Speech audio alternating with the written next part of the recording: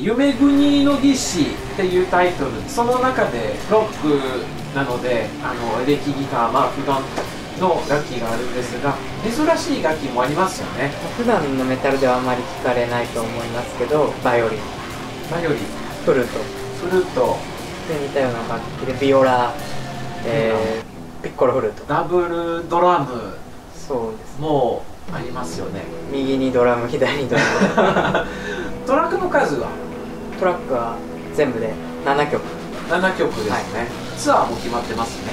もちろん、スケジュール教えてください。はい、じゃあまずレコ発の日から。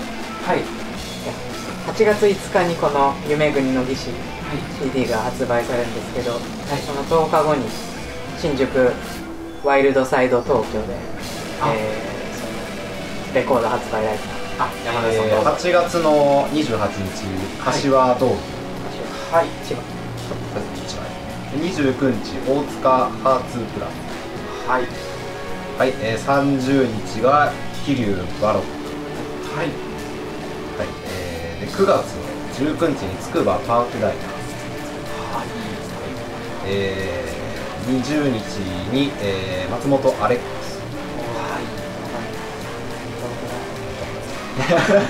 い、21日浜松メスカリンドライブ、はい、はい、23日京都モジョ、京都ですかね。なんか僕たちの世界観が合いそうです。